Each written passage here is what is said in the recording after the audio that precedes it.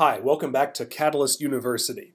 We're going to go over the function of the sodium-potassium pump in this video. We'll try to make it as simple as possible depending on which context you're watching this video. I will have this in the biochemistry playlist, the exercise phys playlist, anatomy and physiology playlists, and so forth.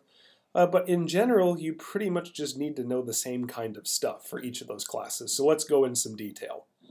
Alright, so just to orient you with this picture, this right here, where my mouse is covering, these are the phospholipids of a plasma membrane. So sodium-potassium pumps, which are also referred to as sodium-potassium ATPases, exist pretty much ubiquitously in all sorts of cell types, but they're in very high concentrations in cells like neurons and muscle cells because there's a lot of ion transport across those membranes.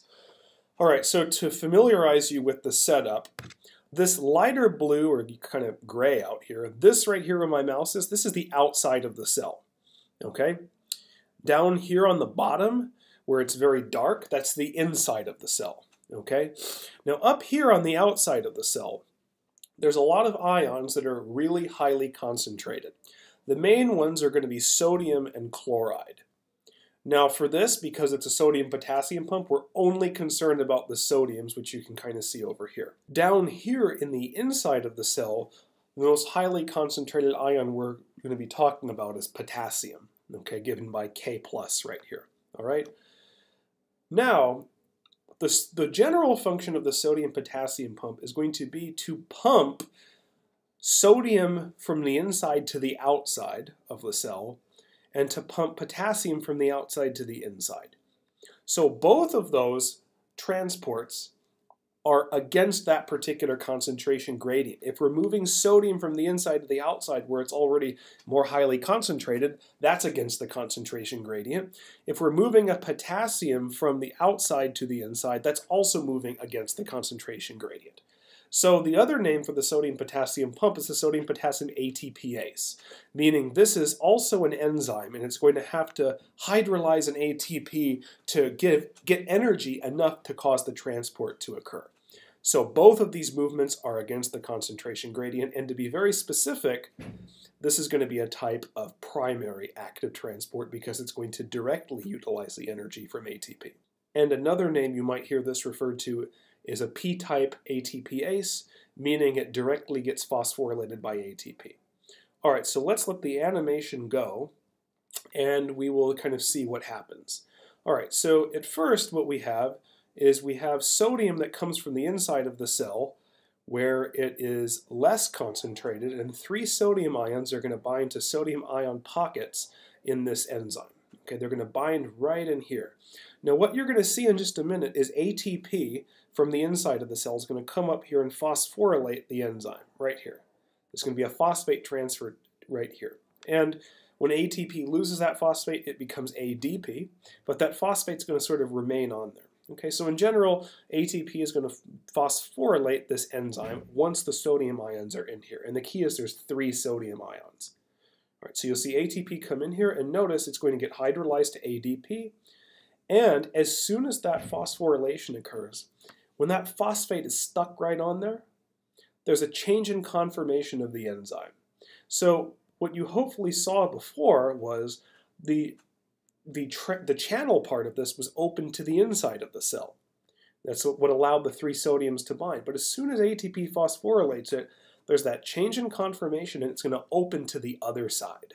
And that's going to allow these 3 sodium ions to move out. Okay, and they're just going to sort of diffuse out, and now they're back where they belong. All right? So now we have that sodium there, but we need to get the potassium ions to the inside of the cell, because we have some leftover potassiums out here. We need to get them back.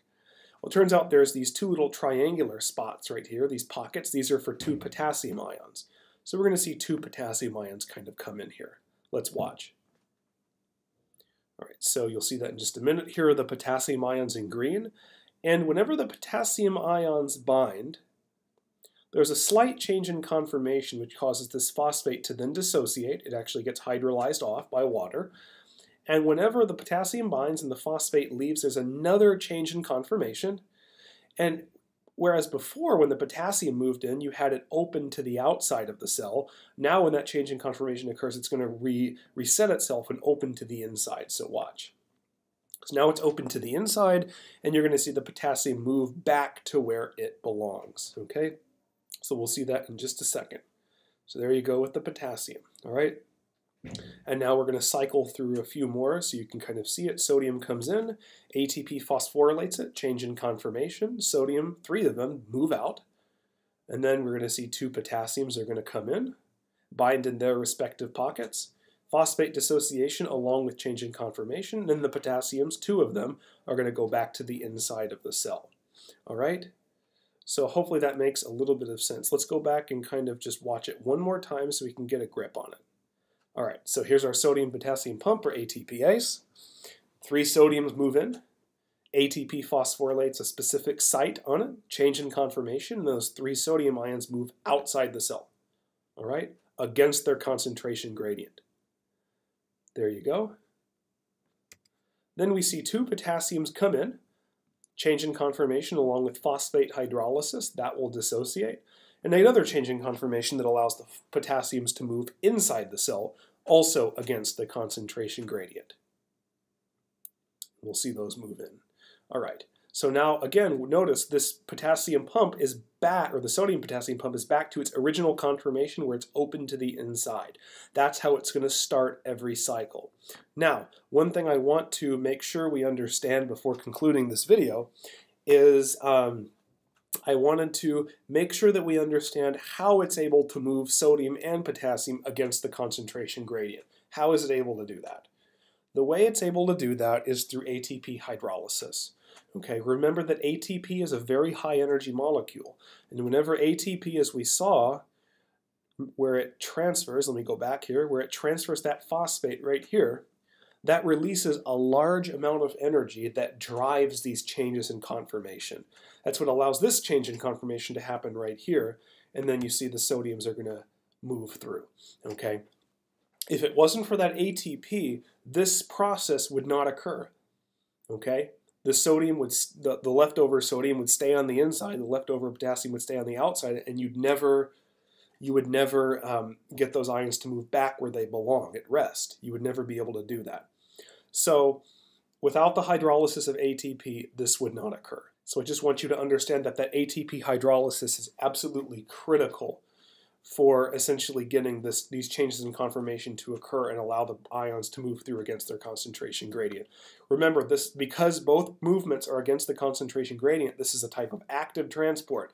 An active transport always requires ATP. The A in ATP is for active. Okay, active transport. So hopefully this video made sense. Let's just run through it one more time and we'll kind of see it, and then we'll conclude the video and I'll shut up. All right.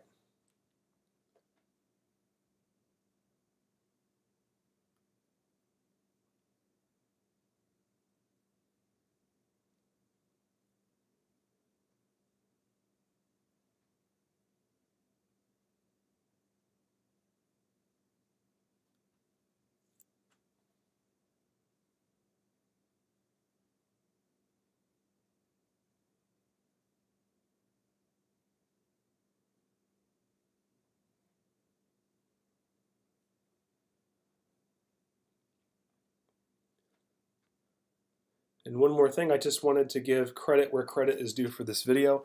This was constructed by the McGraw-Hill Company. All right, and you can see that in the corner of this screen. So this is a McGraw-Hill production. I did not make this video, so just wanted to give them credit where credit is due. Thank you very much for watching this video. Make sure to like this video and subscribe to the channel for future videos and notifications. Thank you very much.